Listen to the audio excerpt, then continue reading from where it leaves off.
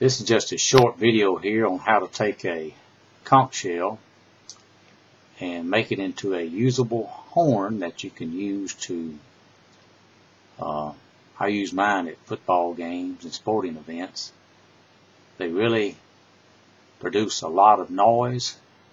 Matter of fact, I've read that they're recognized by the Coast Guard as a international signaling device because they are so loud. But to make one, get you a conch shell. It can range anywhere from length. I found the best sizes to use about 6 to 9 inches. This one here is 7 inches, and it produces a very good tone. Looks like so. And what you do, you take a hacksaw. This end right here normally sticks out a little ways. Just take a hacksaw and you cut off just a little section at the time until you get a hole. And on some of them you might not get a hole. It might be solid. If it is, you just take a drill and set it a drill like on medium speed with a good sharp drill bit and drill out a center section there, and then take something and enlarge the hole like a little needle file, or I used a Dremel tool on mine with a little grinding attachment. And then you use a file and a Dremel tool and sandpaper to smooth out the rough edges.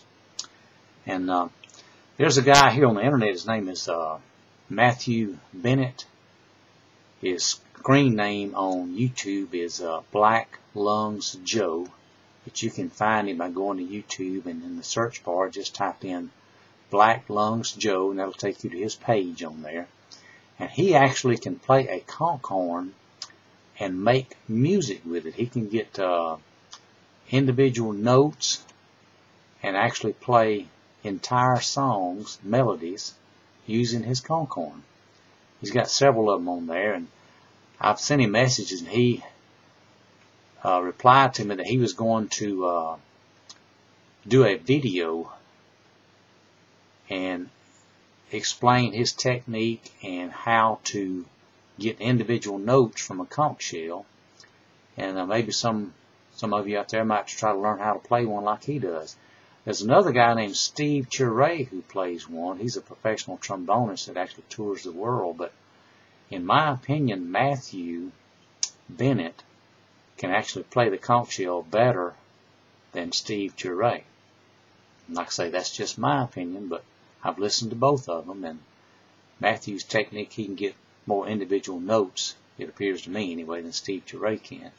Steve Ture actually will use a lot of different conch shells just to play one song, whereas Matthew can get all the notes he needs out of one conch shell to play an entire song.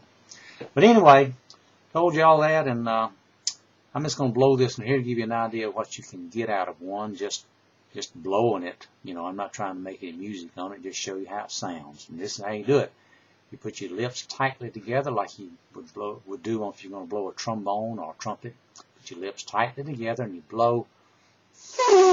We get that kind of sound like that. And press your lips tightly to the sound hole on the conch shell horn and blow it, and you'll get a sound like this.